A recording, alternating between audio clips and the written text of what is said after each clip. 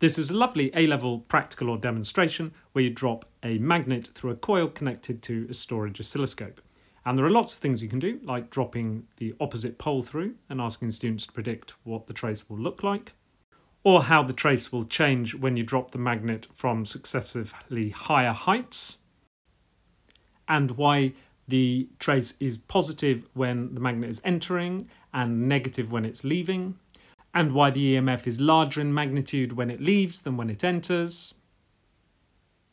The setup for this is pretty straightforward. I've got some bubble wrap so that the magnet has a soft landing and doesn't bounce. I've got a Helmholtz coil here, which I can drop the magnet through, and that's connected to a USB oscilloscope, which is connected to the computer.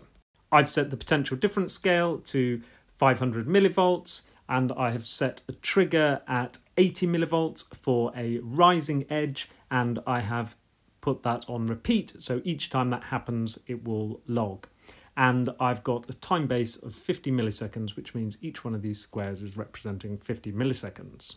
You can then see that it only records a trace when a magnet is dropped through and it produces a rising edge. The Helmholtz coil is quite expensive, but you can make a coil with 10 or 20 tons of enamelled copper wire instead. And as you can see, that works pretty well.